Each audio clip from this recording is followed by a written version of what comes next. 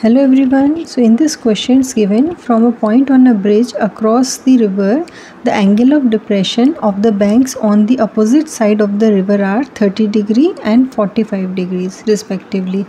If the bridge is at the height of 30 meter from the banks, then we have to find the width of the river. So let's see how to solve this question.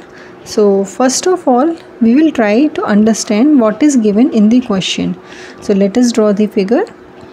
Now let us suppose this is a point on the bridge from which the angle of depression is given 30 degree and 45 degree, and this height is given 30 meter, and we have to find the width of the river, that is length of BC.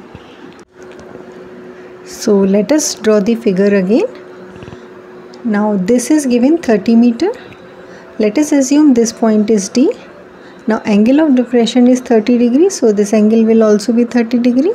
This angle of depression is 45 degrees, so this angle will be 45 degrees. Now we know that BC is the width of the river, so BC can be written as BD plus DC. Now this point is A, so in triangle ADC, so this is the right angle triangle, so we can write tan 45 is equal to AD upon DC, that is perpendicular upon base. Tan 45 is 1, AD is given 30 meter upon DC, which on solving will give DC is equal to 30 meter. So this is 30 meter. Now in triangle ADB, that is this triangle, so in this tan 30 will be equal to AD upon BD. Tan 30 is 1 by root 3, AD is 30 divided by BD, which will give BD is equal to 30 root 3. So this is 30 root 3.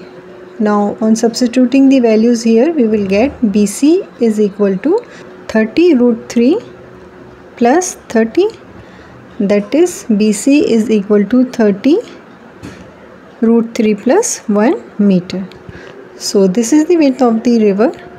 I hope this was very easy to understand. If you liked it, please give it a thumbs up and please subscribe to my channel for more such questions. Thanks for watching.